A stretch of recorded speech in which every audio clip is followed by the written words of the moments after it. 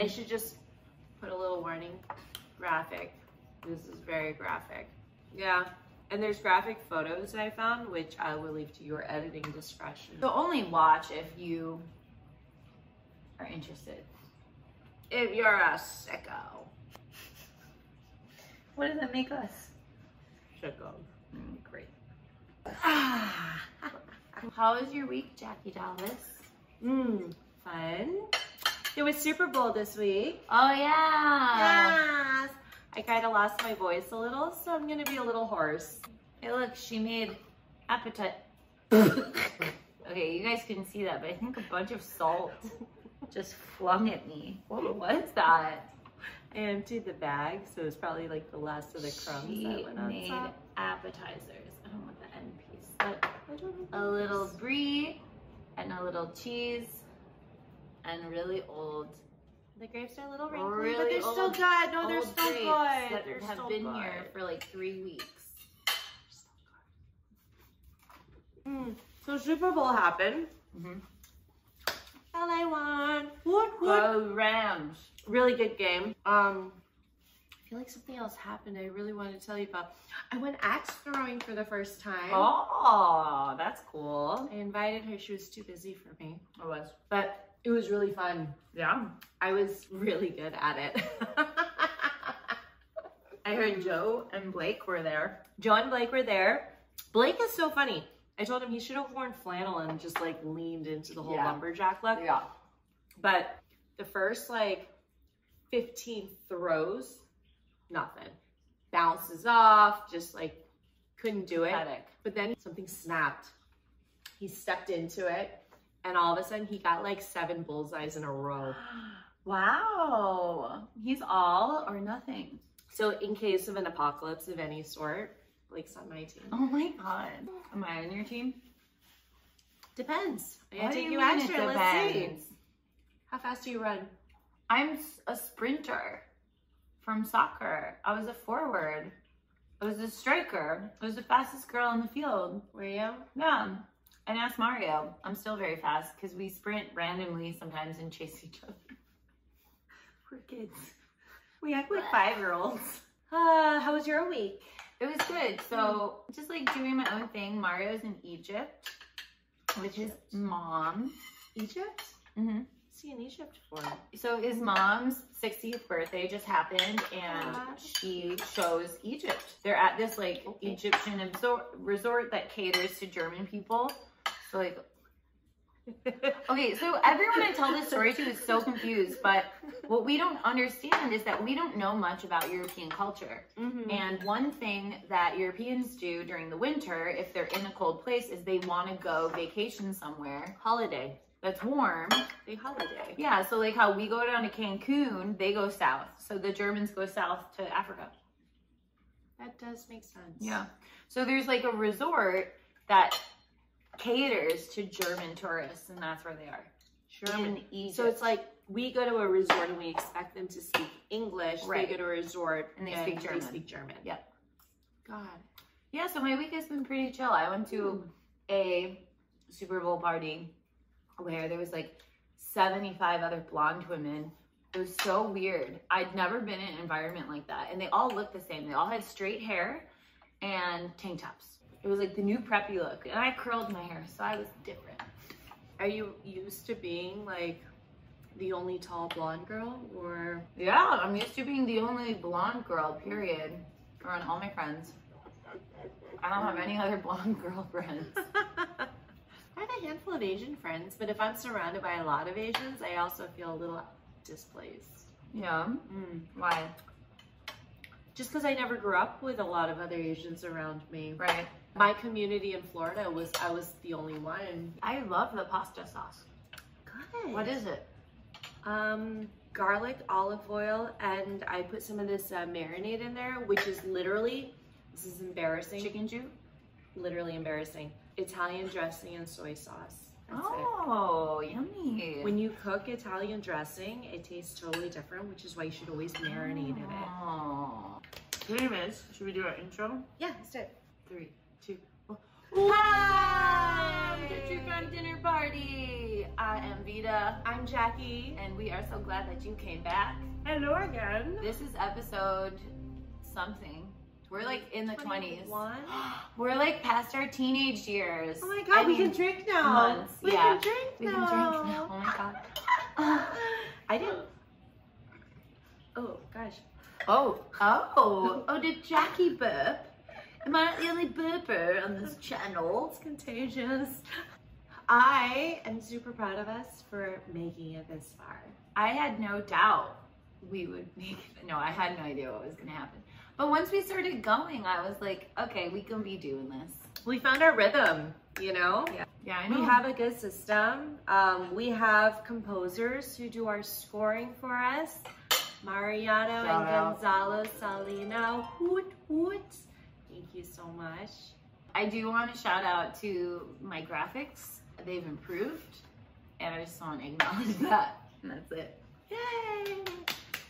We upgraded to Final Cut. Yes, we did. Thank you, Mario. Daddy Mario got me a Christmas gift of Final Cut Pro. Well, what is the topic today, my lady? Today I picked, shit, what did I pick? Vampires. Oh yeah, vampire. I picked a serial killer vampire, the Vampire of Sacramento. Sacramento? You just spit on me. Sacramento. It's Sacramento. What did I say? The Vampire of Sacramento. The fuck is that? Did I spit on you again? I'm sorry.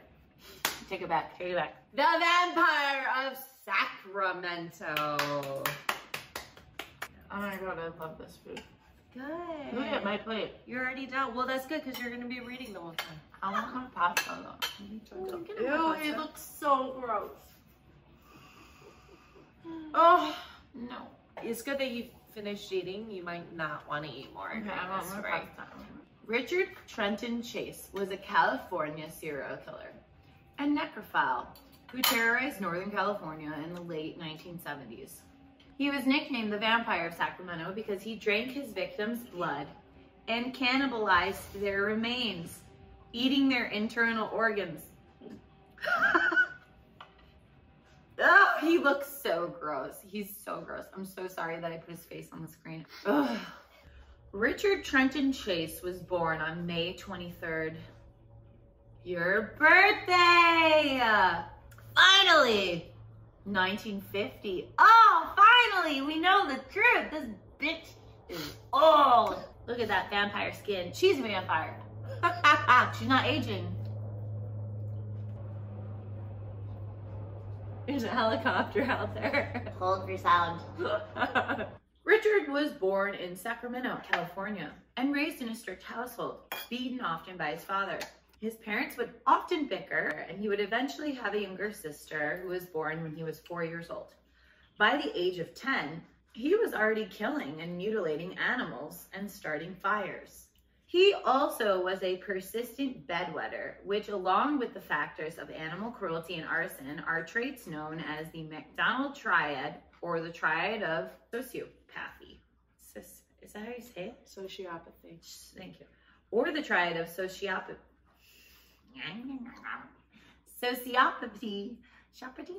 McDonald Triad, or the Triad of, say it, Sociopathy. which are predictive of violent tendencies and serial offenses. I just learned about the McDonald Triad. I have no idea what it is, but it's those things. It's basically saying if you exhibit those 3 traits, the probability of you becoming a violent person in the future is very high. Wow. Those are indicative. If you have 2 out of the 3, it's high, but if you have 3 out of 3, it's like super high. It's just basically saying that you're going to be a fucked up person. Wow. By the time he was a teenager, he was already drinking and smoking dope heavily. Dope meaning marijuana? Yeah. Oh. And getting into trouble as a result. And he showed no shame in it. That's mugshots. Yeah. From his first arrest when he was 19. Yeah, he doesn't have any shame. And that was like a drug-related offense. In high school, Chase had a handful of girlfriends, none of whom he was able to maintain a steady relationship with, however. One would report that Rick was unable to perform sexually because he could not maintain an erection.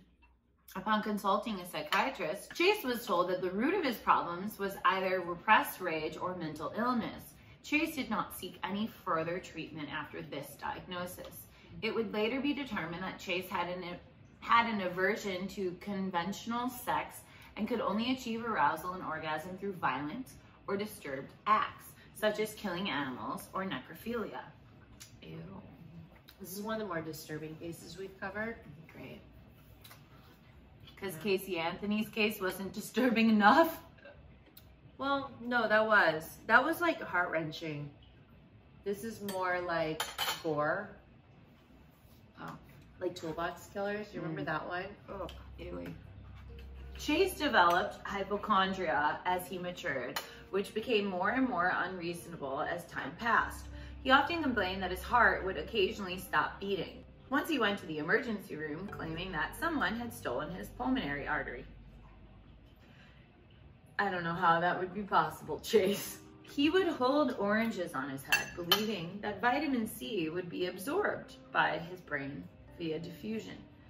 Chase also believed that his cranial bones had become separated and were moving around. So he shaved his head to be able to watch this activity.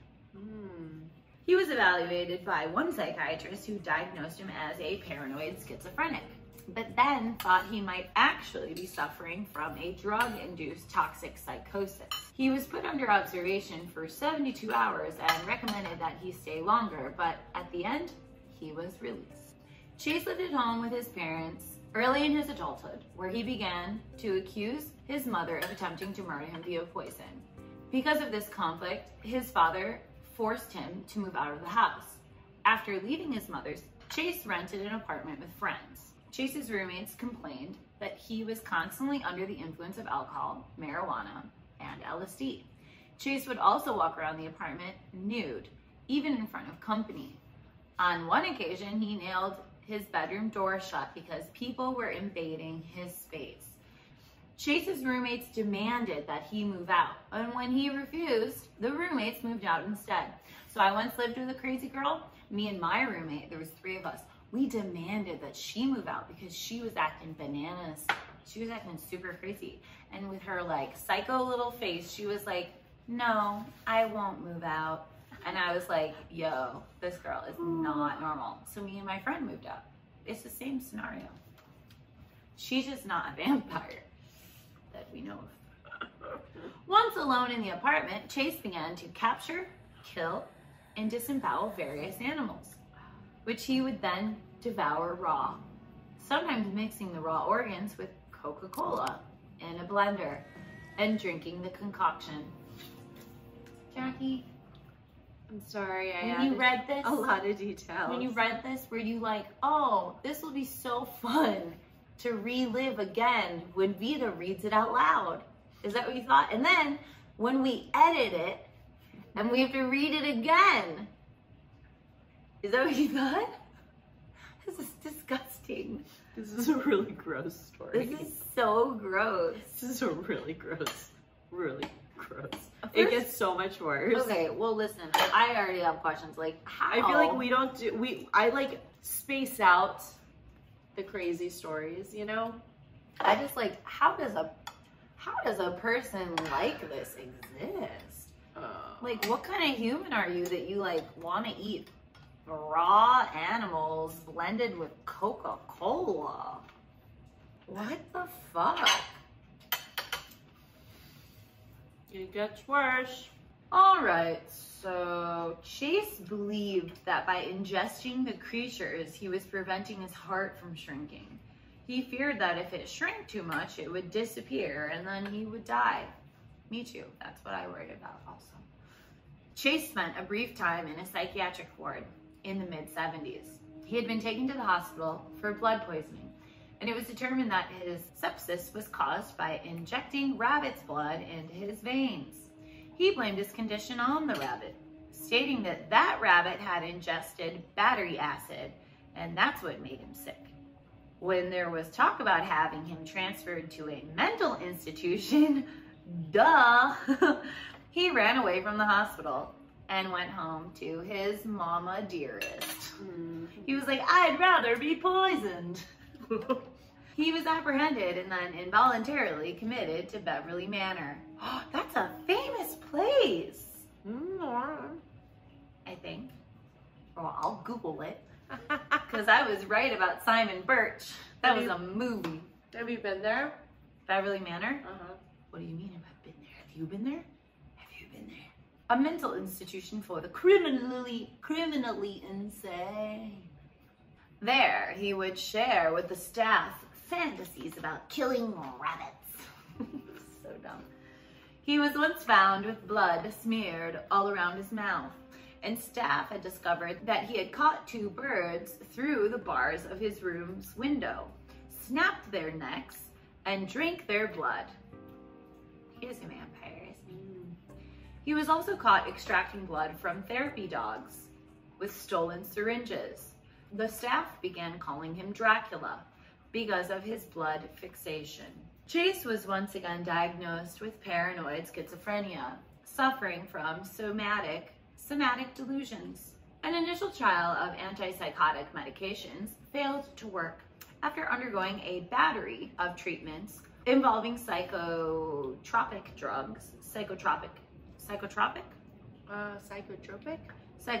drugs.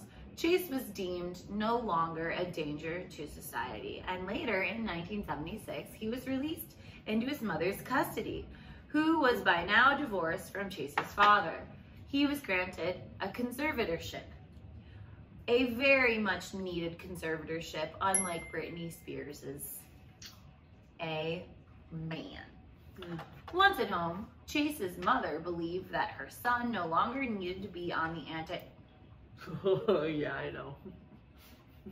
It's just terrible. Beyond the anti-schizophrenic medication that he was prescribed. As if she knew what the fuck she was talking about. Schizophrenia, you need to be on it forever. She got him his own apartment where she paid his rent and brought him his groceries. Once again, left unsupervised. He began to capture, torture to death, and then drink the blood of rabbits, dogs, and cats.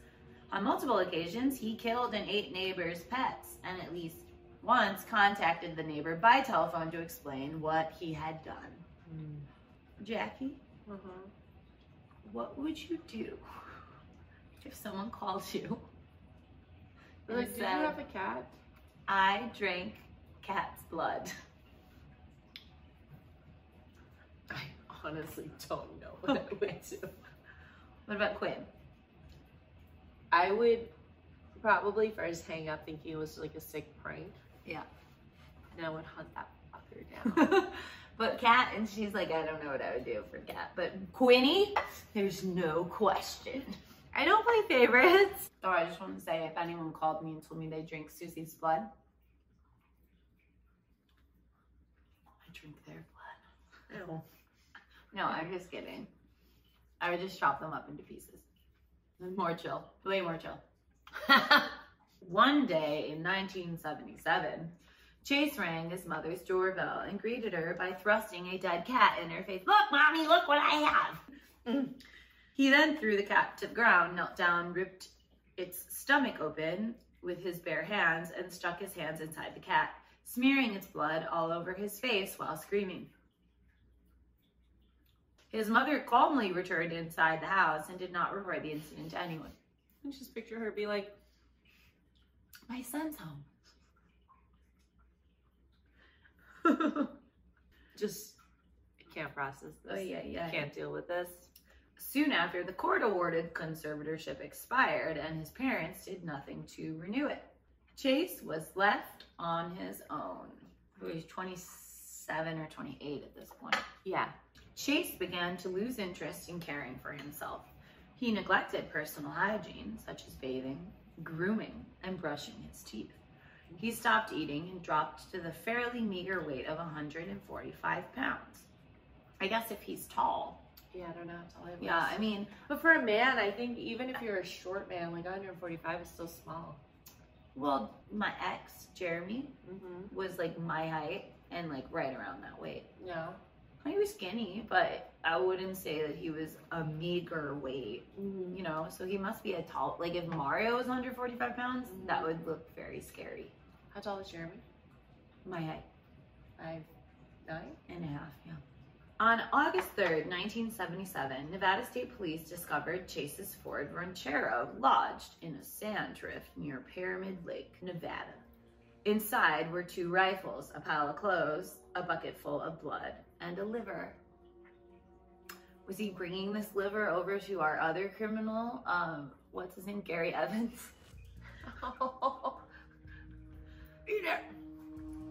The officers tracked down Chase, who was naked and screaming in the sand, soaked from head to toe in blood.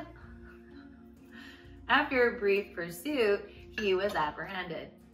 Ew, can you imagine like handcuffing a naked dude Trying to like tackle him in the sand who's full of blood? I'd be like, nah, no, like you do it. That's when you'd like want the taser. When they questioned Chase, he claimed that the blood was of his own and that it had leaked out of him through his flesh. He was arrested and the blood and liver were found to be that of a cow. No charges were filed. At the same time, he developed a fascination for firearms, safe, and purchased several handguns, with which he practiced obsessively. He also set fire to a neighbor's garage because their music annoyed him. Well, whoop-de-doo. He became fascinated by the crimes of the Hillside Strangler, collecting news articles and editorials about him. He believed the Strangler was also the victim of a Nazi UFO conspiracy that he believed he was the victim of. He believed that he was persecuted by Nazis for being Jewish, which he was not, and having the Star of David on his forehead, which he did not. He explained that the Nazis were telepathically connected to UFOs, which were commanding him to kill to replenish his blood. Without his medication, his schizophrenia had returned fully, and he had developed a delusion that Nazis had planted poison underneath his bathroom soap dish. When asked later about his conspiracy, he would explain that everyone has a soap dish. If you lift the soap and find that underneath it is dry, then you're all right. If it's gooey, you've been poisoned, and your blood will turn to powder. This will deplete your energy and eat away at your body unless your blood is replenished. That is so wacky doodly. Doesn't make any sense. So if you just stopped washing, it would stay dry. His first murder would occur shortly after his mother would not allow him to visit for Christmas. He was just angrily shooting his gun outside the window of his chair. One of the bullets would find its way into the home of a Sacramento woman. A police search of the woman's house found the slug in her kitchen. Slug is the bullet, I believe, but no one was harmed. On December 29th, 1977, Chase killed his first known victim in a drive-by shooting. He referred to it as a warm-up for the crimes he planned on committing. The victim, Ambrose Griffin, a 51-year-old engineer and father of 2, who was helping his wife bring groceries into their home. It has nothing to do with him sucking blood. Nope, it was a warm-up. He was practicing. Suddenly, there were 2 pops of noise, and Griffin fell to the ground, calling to his wife, "My God, I've been shot." He would later bleed to death from getting shot in the chest at a nearby hospital. Man, that's sad. Do you see Cass just trying to go back outside? She's like, I was hungry, so I came home, and now I demand to be let out again. What a fucking teenager. One of Griffin's sons reported seeing a neighbor walking around their West Sacramento neighborhood with a rifle earlier that week. The police apprehended the man and the rifle was seized, but ballistics tests determined that it was not the murder weapon. However, it was later determined that the .22 used to kill Ambrose Griffin was the same one used to fire the bullet into the kitchen of the Sacramento woman 2 days before. Another boy, a 12-year-old, would come forward and report that a man with brown hair had shot at him from a Pontiac Trans Am as he was riding his bike. After routine questioning with little progress, he was put under hypnosis, where he recalled a license plate number 219 EEP. However, this information led them nowhere. So it didn't work. It didn't work. Or he got shot at by another person. From what I read, it wasn't the best neighborhood. It seems like there were issues that happened a lot. And a Pontiac Grand Am would never get mistaken for a Ranchero, a Ford Ranchero. Right. Totally different cars. Totally different aesthetics. Just after the new year in 1978, Chase's neighbor in the same apartment complex, Dawn Larson, noticed that in the 6 months that he'd been there, she'd seen him bring in 3 animals against the apartment complex's no pet policy. But she had never seen those animals again. One day, Chase asked her for a cigarette, which she gave. When she tried to walk away, he then forcibly restrained her until she gave him the entire pack. Just buy cigarettes, bro. 2 weeks later, Jeannie Layton spotted an unkept young man strolling towards her home.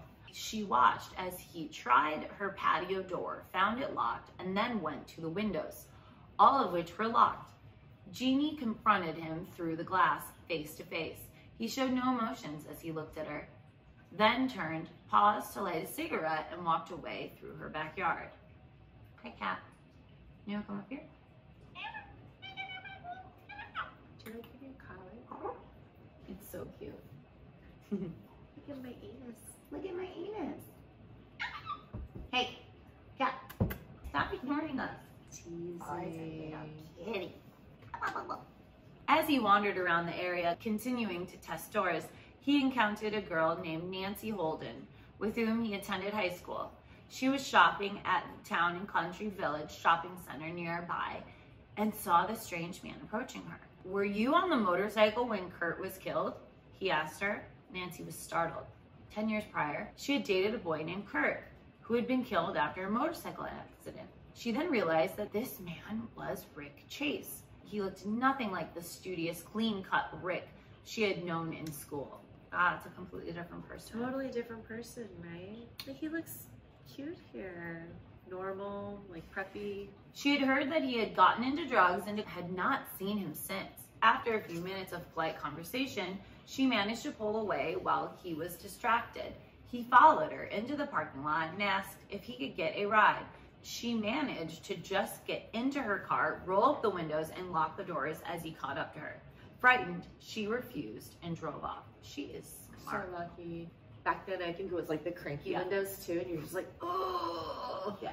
No. He went through the neighborhood backyards until he found an unlocked back door of Robert and Barbara Edwards' home, a young married couple. They had just pulled up and were beginning to bring groceries into their home when they heard a noise inside. When they unlocked the door, the noise spooked the intruder, and they only heard a window slam at the back of the house. Then, from around the corner of the front of the house, an oddly disheveled young man strolled out. Edwards tried to stop him, but the man sprinted past and jumped over the fence. When the police arrived, they found the house in shambles. There were stolen valuables, but the intruder had also urinated into a drawer of their infant's clothing and defecated on their son's bed. Weird. Why? So weird. He's crazy. He's so creepy. Chase continued to attempt to break and enter into homes, and on January 23rd, 1978, he came across the home of David and Teresa Wallen. They're a cute couple. This is bad. Okay. David was working, making a 250-mile round-trip drive to and from Lake Tahoe for business as a sales driver for a linen company. Teresa, or Terry, her nickname, was 3 months pregnant with a boy they planned to call Dane. She was in the middle of taking out the garbage and thus had left her front door unlocked. Chase placed a single .22 caliber bullet into the mailbox and then surprised her in the home, shooting her 3 times. Once in the hand, a defensive wound, and once in the top part of her skull. She fell, and then Chase knelt over her, firing a third bullet into her temple, killing her. It was the same gun used to kill Ambrose Griffin. Why did he do that? Chase then dragged her body to her bedroom and raped it post-mortem while repeatedly stabbing it with a butcher's knife. When he had finished, he carved the corpse open and removed several of her internal organs, using a bucket to collect the blood and then taking it in the bathroom to bathe in it. He then sliced off her nipple and drank her blood using an empty yogurt container as a drinking glass. This is really disturbing. It's a really bad case. We haven't done a really bad case in a while. Why would one human do this to another human? I just don't understand. And I'm, you know, we haven't even gotten to the part yet of like the husband coming home to find his beautiful pregnant wife like this, but like, why? Why? What was he thinking? He's not. He's got uncontrolled, untreated, rampant schizophrenia with delusions. Schizophrenia needs to be medicated once it comes on, because you don't know what is what, and there's like incessant, you know, speakings in your ear that tell you things that are completely untrue. And no matter how bizarre or fabricated UFOs, Nazis, poisonous soap dishes, you believe it because it's just information you're receiving. Constant, right? Yeah. At 6 p.m., David Wallen came home to find the house dark. He entered and found that the stereo was on. There was trash thrown around, concerning stains on the carpet, and their German Shepherd waiting inside the house. When he followed the trail of stains through the hall into the bedroom, he began to scream. Okay, this is the photo. It's really graphic. Oh my God. Oh my God. It's really upsetting. Okay. It's really upsetting. Okay, I saw it. It's probably the worst photo I've found. Authorities would find her body on its back with her knees splayed open in the position of sexual assault. Her sweater was pulled up over her breasts, her pants and underwear down around her ankles. Her torso was cut open from below the sternum, with her spleen and entrails pulled out. She had been repeatedly stabbed in the lung, liver, diaphragm, and left breast. He had also severed her pancreas and cut out her kidneys before placing them back inside of her. In a final act of desecration, they also found dog feces stuffed into her mouth and throat. I just don't follow the train of thought, which clearly means that I'm not crazy like this person. 2 days later, Chase purchased 2 puppies from a neighbor who recalled a strange man with stringy hair that was driving a ranchero. He didn't seem to have a preference whether he got male or female dogs, which clocked the neighbors as odd. Later, the puppies' bodies were found on the neighbor's front lawn, killed, mutilated, and drained of blood. So one time in Chicago, I was in a wealthier part of Chicago, and I was walking down the street, and I was just like acknowledging like the cleanliness, and I was like, wow, it's so clean because it's so wealthy here. But then like as I was approaching down the sidewalk, there was this plastic bag, and it was a trash bag, and I was like, oh, okay, there's a little bit of a mess. And I kept approaching, and it was a white trash bag, so that means it's transparent. More or less, yeah. Guess what was inside of it? A puppy. No. It was so heartbreaking. I didn't know what to do. I was so sickened. I was by myself, and a couple of feet in front of me, like 50 feet, was a fire station. And so I ran over to the fire station, and I was like banging on doors, and they're like, what? And I was like, I just found a puppy in a plastic bag. And they're like, it's dead? And I was like, yeah. And they're like, well, there's nothing we can do at this point. And I was like, well, clean it up, you know, like do something with it. They're like, okay, miss, like we'll handle it. And I was like, okay. I'm sure Chicago police has like bigger issues, but I would be very upset. It looks like a baby pit bull. After the Wallen murder, FBI agents Russ Vorpagel and Robert Ressler were called in to investigate. They compiled a profile of the killer, guessing him to be tall, malnourished, physically unclean, and a loner. They figured he was a disorganized killer, with some clues pointing to psychosis and drug use. They assumed he did not plan these crimes and did little to hide or destroy evidence, including blood on the clothing that he probably walked around in. They deduced from the close proximity of the crime scenes that he might not have a car and likely lived in the vicinity. Most importantly, they suspected he would kill again.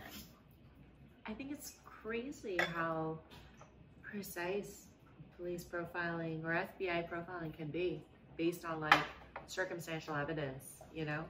I don't know if it's circumstantial, but just like not photograph or, you know, CCTV or something. They're able to like figure these things out. So interesting. On January 27th, Chase entered the home of 38-year-old Evelyn Muruth, who lived a mile from the Wallen residence.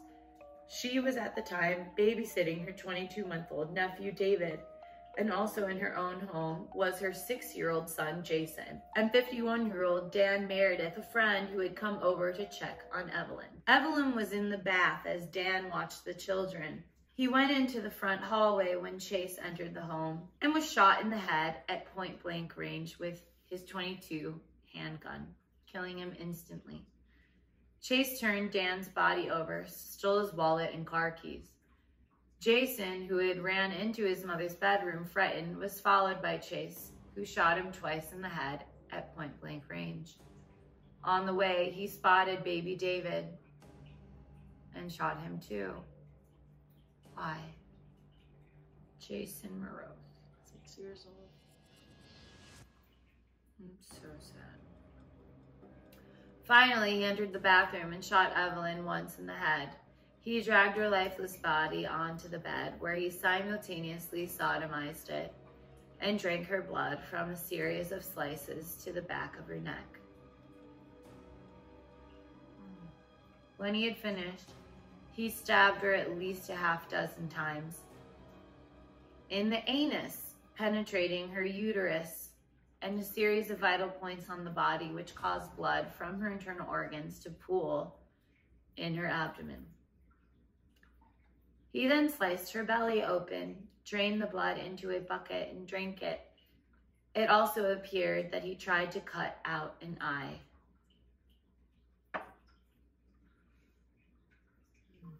He then went to retrieve baby David's corpse, took it into the bathtub, split his head open.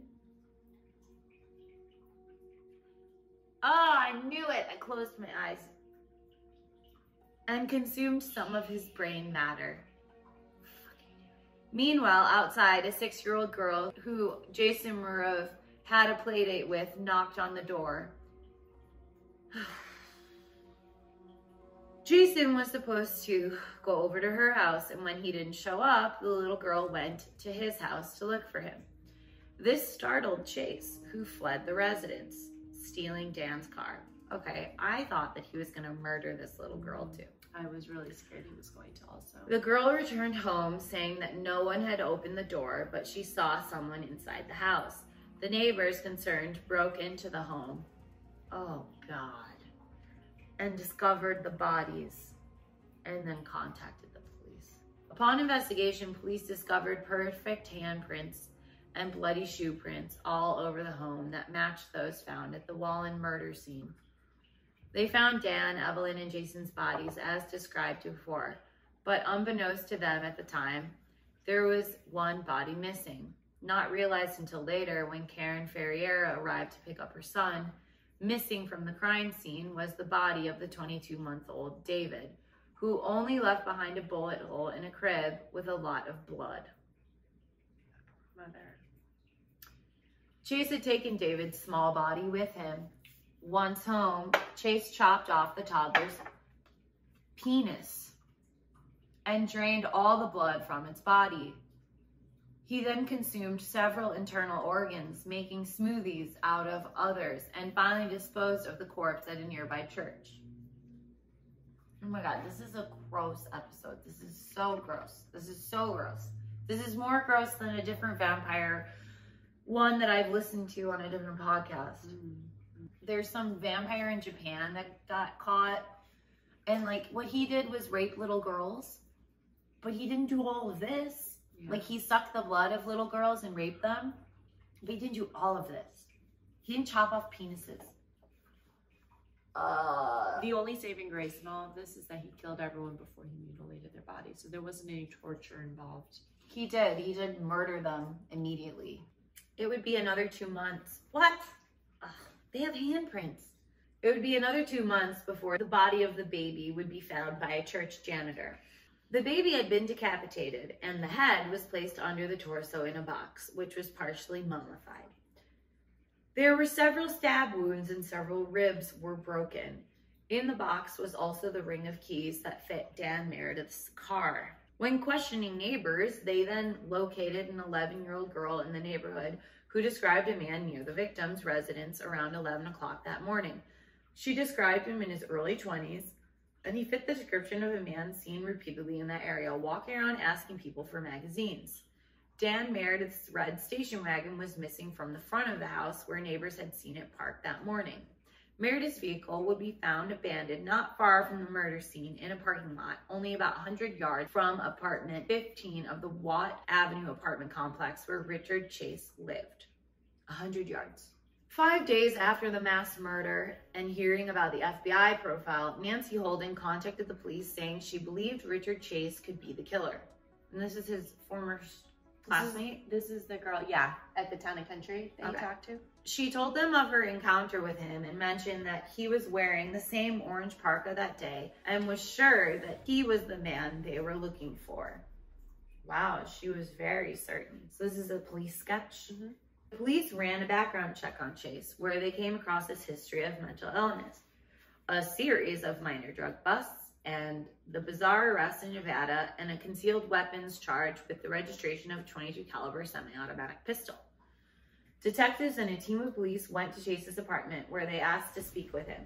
Chase refused to open the door. Without a warrant, the detectives and the police hid down the hallway and waited for Chase to leave. They arrested him when he left the apartment, dressed in a blood-stained orange parka and shoes. He was carrying a blood-stained box, and inside were pieces of shredded, blood-soaked papers and rags, and the blood-stained .22 with which he had committed the murders. Chase claimed that the bloody wallpaper and bloody gun were a result of his killings of several dogs. When the police performed a search of Chase's person, they found that he was carrying Meredith's wallet in his back pocket, along with a pair of latex gloves. Detectives, along with Rustler and Vorpagel, performed a search of Chase's apartment. The place was putrid and smelled of decay. Every surface and item in the home was bloodstained, including the walls, floor, ceiling, refrigerator, and all of Chase's eating and drinking utensils. On the counter was the blender Chase used to make his smoothies, caked in coagulated blood and the rotting matter of internal organs. Inside the refrigerator, police found several animal body parts wrapped in aluminum foil, David's brains in a Tupperware container, and pieces of his body wrapped in saran wrap, and several of Evelyn Muroth and Teresa Wallen's internal organs. On another counter were several pet collars. On his kitchen table, he had spread out numerous diagrams depicting various aspects of human biology from a science book, along with newspaper ads where dog sales were circled. A calendar was also found with the inscription "Today" written in the dates of the Wallen and Muroth murders. Chillingly, the same word was written on 44 more dates yet to come in the future. So he was planning to commit 44 more murders on 44 more days. He just got apprehended before he could. Because of that girl, because she had good instincts. Yeah. Evidence was gathered from his residence. You know what's crazy? I was reading a thing about her and when she was reporting it, and she actually said I felt bad leaving him and not giving him a ride, just running away. She's like, I felt bad because it was rude. Well, I always say it's okay to be fucking rude. You know, I never say that. But I feel like that's a huge factor that comes into play with women versus like antagonistic men situations. Totally. We're afraid to be rude or to upset them. But I feel like, okay. But if you can get away, get away. To play devil's advocate, I feel like women are never nice to creepy, ugly men. I think if it's an attractive guy, then we are more polite and we put up with their shenanigans. But if it's like a creepy, weird dude, I think we're very quick to be very disrespectful. I think it depends on the situation. Yeah, I don't know. I feel like it depends on the situation. I feel like that's what harbors so much anger in some of these like weird or creepy guys, because they feel like just so rejected by so many people. Not this guy. He was like a popular kid in high school, it seems, but you know, incels. Yeah, maybe. Evidence was gathered from his residence and his persons to be analyzed, and while they had no problems with most samplings, he had to be restrained when attempting to take a blood sample from him. So he wants all the blood, but he won't give any. Got it. They did not yet know of his primal fear of losing his own blood. His mother, when questioned, was uncooperative, insisting that despite what they had found, it did not prove that her son had actually done anything. Mom is so confusing in this case. What is her problem? She's so confusing in this case. Like, I'd like to hear a write-up of like her profile, you know? Because she like abandoned her son numerous times, like kicked him out before, came back after he'd been institutionalized, put him back into an apartment, let the conservatorship cancel out, and just never really took him off the medication. Yeah, she makes no sense. Like she makes no sense. Given the local notoriety of the case, the trial was moved 120 miles south to Santa Clara County. Santa Clara County. The lead prosecutor was Ronald W. Tochterman, intended to see the death penalty. But in an effort to avoid it, the defense tried to have him found not guilty by reason of insanity. No, kill him. Kill him. Kill him. There is nothing here to save. Literally, he's just so... He's so disgusting. No rehabilitation. Tochterman was determined to show that Chase knew the difference between right and wrong. Part of his strategy included brushing up on the legends of Dracula. He also read about blood-related crimes and blood rituals in various cultures, noting that some people believe that ingesting another person's blood would strengthen or heal them. He wanted to show that while this might be a belief, it was not an excusable reason for murder. It's very thorough. I respect that lawyer. He's like, this is a ridiculous case. I'm going to build a ridiculous offense. Argument. Yeah. A dozen psychiatrists had examined Chase. He admitted to one that he was disturbed about killing his victims, and he was afraid they might come for him from the dead. There was no evidence in his admissions that he had ever felt compelled to kill. He simply thought the blood was therapeutic. One psychiatrist found him to be an antisocial personality, not schizophrenic. His thought processes were not disrupted, and he was aware of what he had done and that it was wrong, but would do them anyways. Well, that kills the argument. On January 2nd, 1979, the trial began. Chase was charged with 6 counts of murder. The prosecutor emphasized throughout the trial that Chase had had a choice and mentioned several times that he had brought rubber gloves with him to the victims' homes, demonstrating intent of murder. Altogether, there were 250 prosecution exhibits, the strongest of which were Chase's gun and Dan Meredith's wallet found in Chase's pocket. They would call nearly 100 witnesses over the 4-month trial, starting with David Wallen, who described the scene of horror he encountered when he came home that day. Chase then took the stand in his own defense.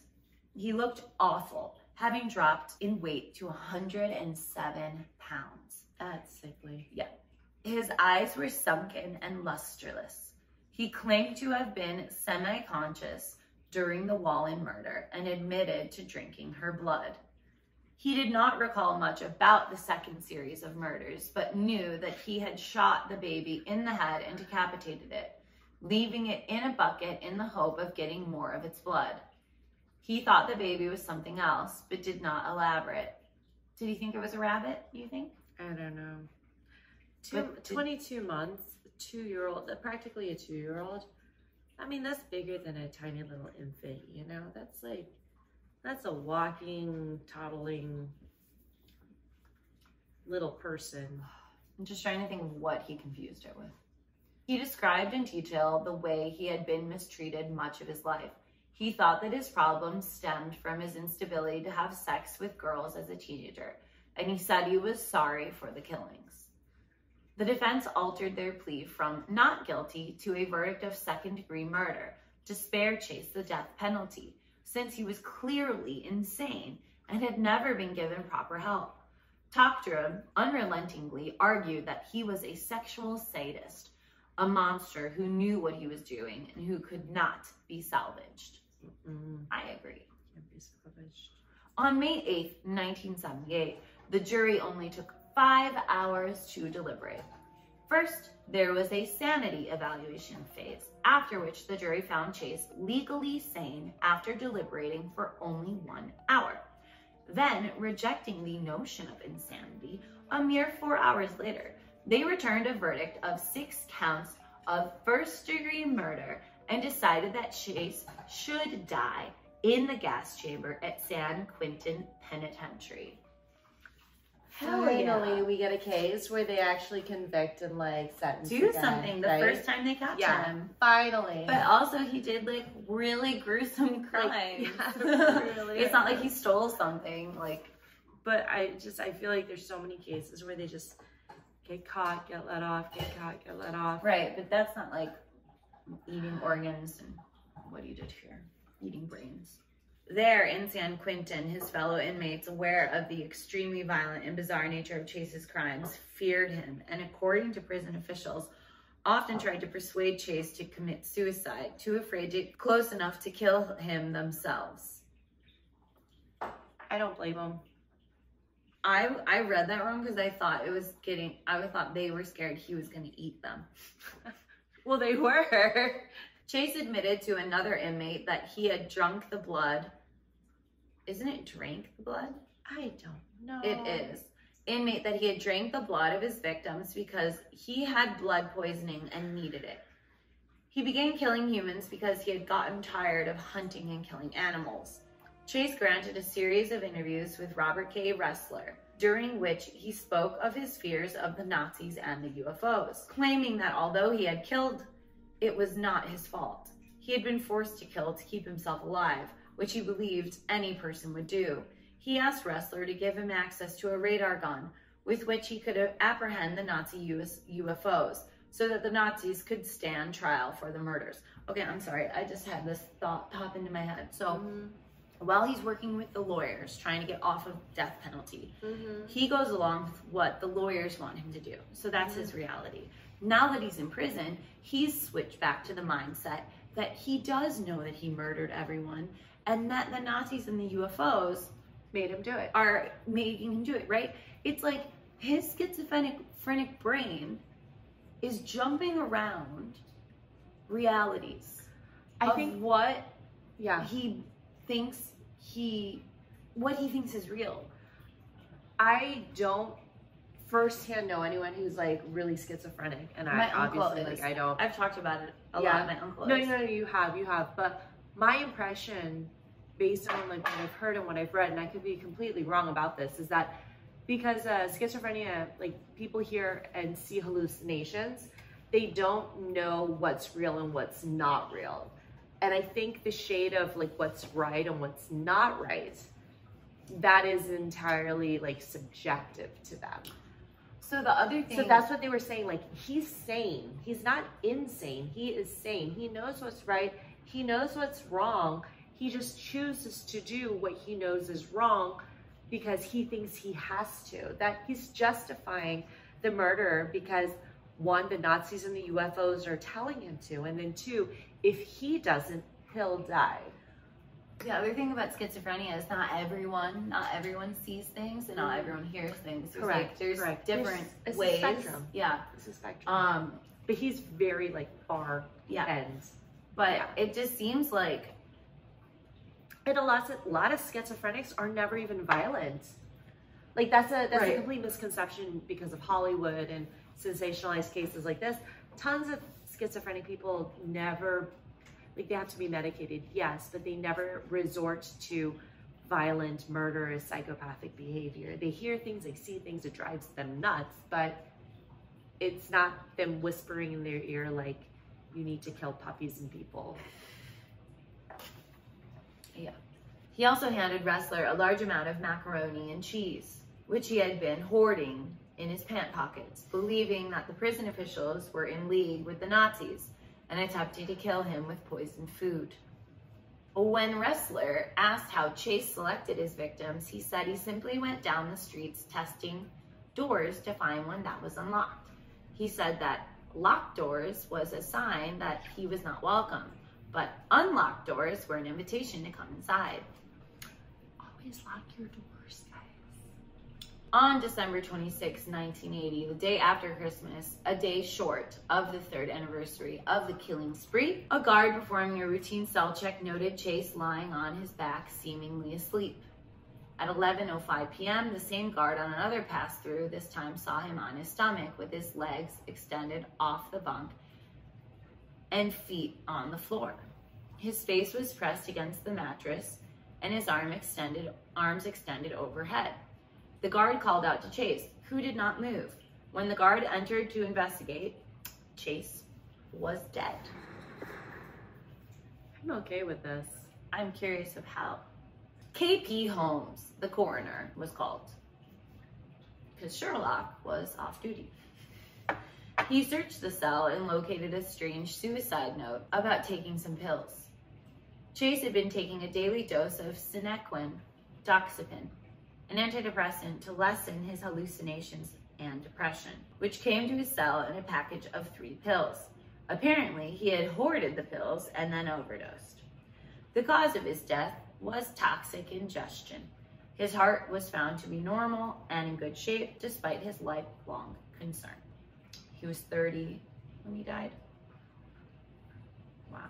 His case is still used by the FBI as an archetypal model for understanding the disorganized killer. There is a syndrome called Renfield's syndrome, and it's the vampire syndrome. There's 2 kinds actually, but Renfield's is a psychological syndrome where people get very attached to the concept of blood, and they think it has to do with some sort of early traumatic experience where they associate blood with either like sexual pleasure or needing to ingest it, or it's essential to their existence in their life. So there's that compulsion to it. There's another vampire syndrome called porphyria. I don't know if you've heard of it. This is a syndrome where this is not what this guy had, but this is suspected to be where the whole vampire lore came to be. And they had a deep aversion to sunlight. They were not able to go out into the sun. They were very white and translucent skinned, and I think they had like blood issues in the form of their hemoglobin. Yeah, so I think that's where the lore of vampires came from. But Renfield's is what this guy had, and Renfield's is more of a psychological need for blood. I think it's interesting they have a name for it. Like, clearly enough people have it for there to be a name. That's terrifying. Quinn is very cuddly tonight. She is, because you yelled at her. I did yell at her. So now she's like, Mommy, I love me. We both yelled at her. Yeah, because she's bad. She chewed on your shoes. Oh, she fucking ran feathers. Okay, so first thing I'm thinking is, Ew.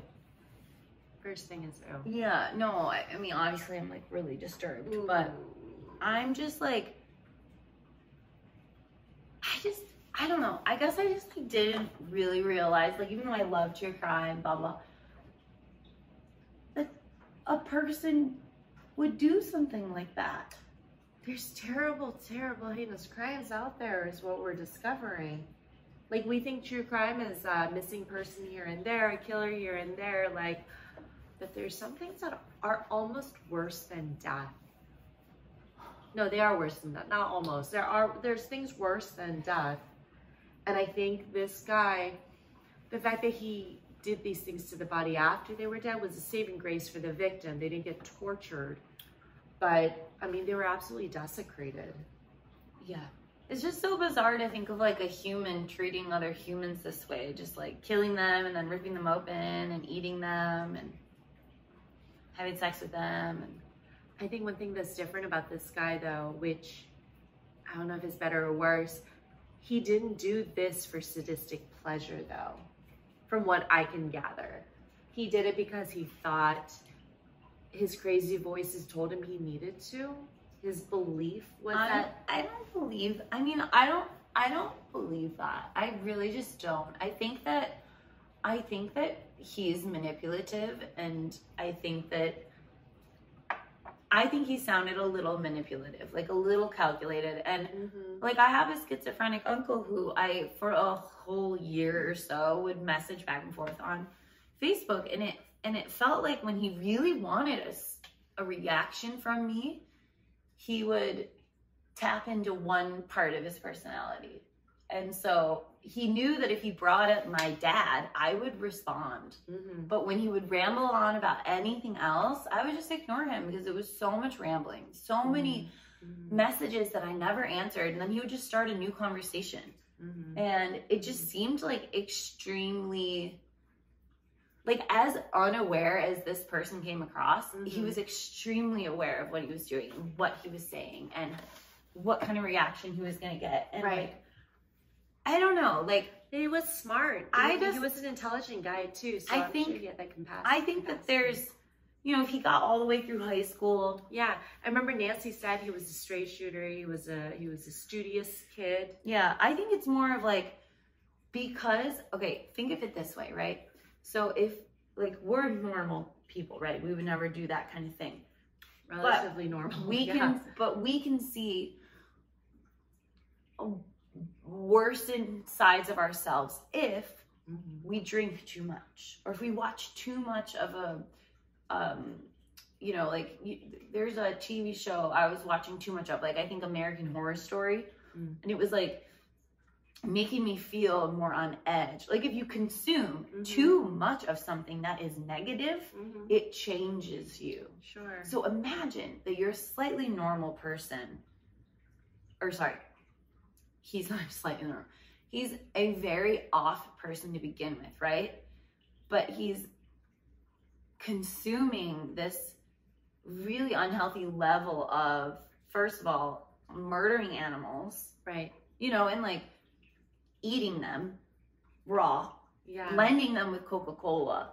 So it's just like, it snowballed. It was like, first it was just like a little weird, and then it just got fucked up. And I think, like, once you enter that space and you're just like in this new space of like, there is no limit, he was aware. Like, he was aware of the fact that he was really, like, he was doing wrong. He was doing so much wrong. And I think he just like had gotten past the point of no return, and it just became his way of life. So it's like an alcoholic. Sure. Or a drug addict, in which he was. Apparently. You know, this guy seems to have had just like a lot of different conditions compounded that exacerbate his situation, because antisocial behavior, which is the one that's like arson and cruelty to animals and stuff like that kind of behavior, that's a whole separate thing from schizophrenia. People who grow up to be like serial killers and psychopaths have that tendency, and they don't have to be schizophrenic, just like schizophrenic. So he was a combination. A combination is what I think is just a really terrible mix, because schizophrenia doesn't present until you're a little older. It's not something you find in children usually, right? It's like in your 20s, 30s, exactly. When you're 20s and 30s, that's when it presents.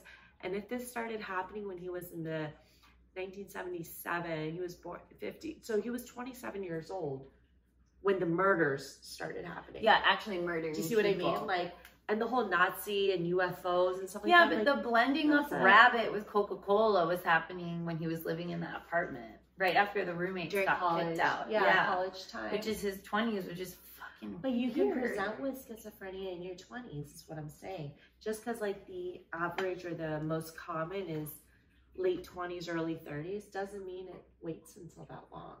What I'm saying is it doesn't usually present to like a 5-year-old, right? Or a 10-year-old. But clearly when this kid was 10, he was killing animals.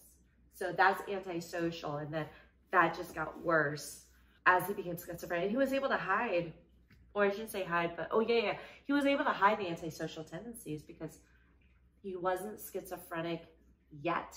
Because through high school, Nancy said that he was composed, he was normal, he was studious, he was, his smile was normal. But he had been already killing animals at that point, so he was just hiding it. Yeah. You know? And that's what I'm trying to say, is that this motherfucker was aware of everything he was doing wrong. And that's why in court, his shitty lawyers were trying to defend him to say that he was insane. I'm sorry, did you believe that he didn't mean to do what he did?